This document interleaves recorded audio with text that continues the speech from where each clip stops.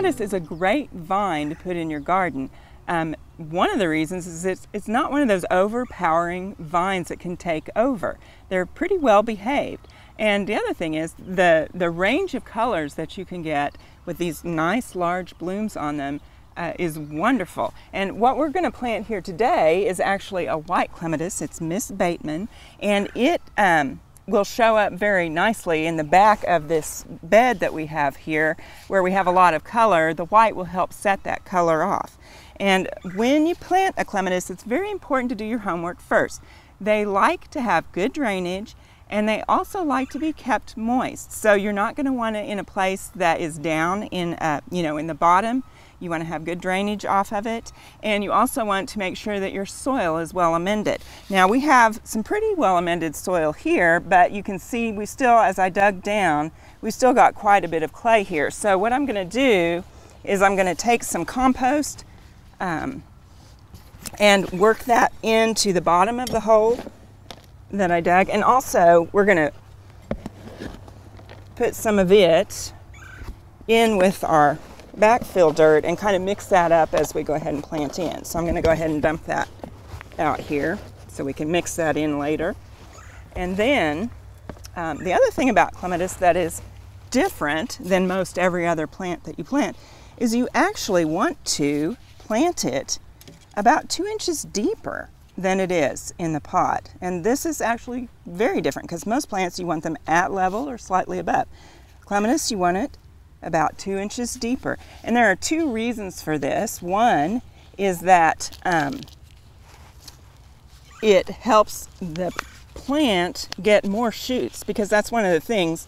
They can be kind of spindly, but if you plant them deeper, more shoots go ahead and develop. And looks like it has a good root system on it, so that's good. And then we just go ahead and put that down in our hole. Now when we do that, we're going to want to remove the foliage down here that is below soil level, because we don't want that to rot. So we're going to go ahead and remove that. Now the other reason that you want to plant them a little bit deeper is that clematis are prone to a disease called clematis wilt, and if you have them planted a little deeper, then they'll come back from under the ground for you if the whole top wilts. So that's why. Now I got all these leaves off, so I'm going to put this down in the hole. Now while I've put the compost in here, you can also add a little bit of bone meal in with this, and that just helps give it a few nutrients. Bone meal is not a real strong fertilizer, so it's not going to burn the roots, but it just gives it a little boost as you plant. Then we go ahead and fill this in and kind of firm it down like you would with any other plant. Not super firm, but you don't want any air holes down there. All right, once I've got this planted, I want to water it in, and you want to spread a little bit of mulch here. Clematis actually like to have their foot in the shade and their head in the sun. And what's going to happen here is we have this border, and so these plants are going to grow up and they're going to shade the roots. Right now they're not, so I'm going to want to mulch this in. If you didn't have other plants around, you could plant a small ground cover, or you could put some rocks or stones around here to shade the roots, because that is something that will make a clematis very fussy, is to have sun shining on the root area. Now I've planted it here, and I've actually, if you've noticed, planted it out from the fence a little bit. You want it to be out from your structure just a bit, especially if it's something like this, or if you're going to plant it on a wall, so that it can actually get rain, because if it's right up next to it, it's not going to get as much rain down here as it is out here. The other thing that I'm going to do is I'm going to remove the post that it came with, because they're kind of useless at this point. It works well while it's in the nursery to keep the vine from being tangled up, but it's not going to help us out much once we've got it planted.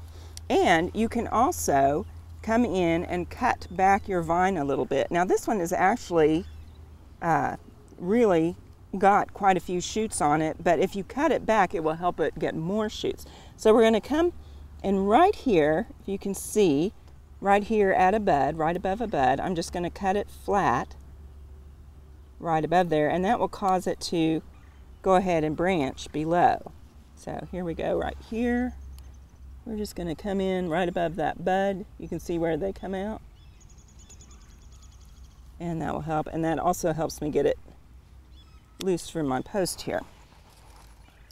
Now we have it trained up against this fence, and clematis are in the twining group of vines, and so they actually need something a little smaller than this fence to grab onto. And these are kind of a cross between a twiner and something that has tendrils, because these little leaf shoots actually kind of act like a tendril. They'll grab around anything small, but if you notice, it's not going to grab around this. So what would help with my vine training is to get something like some wire cages or cattle panels or something like this that my vines could twine around. This would be very good to put back here along the fence,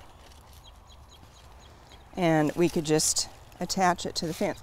Now you could use something like one of those fan trellises. The important thing to remember is make sure your trellis is planted firmly in the ground, so that after your vine grows, it isn't going to pull your trellis over with the weight. But basically, then we can take and start training our vine onto our trellis. And another thing is to kind of, if you can, as you go, train them kind of horizontally to begin with. Right here, we'll tie it on kind of horizontally. And that way, you can space these out. This really does have a lot of shoots. It's going to be good to work with. And come in and just tie them on. I had a tie here. Okay.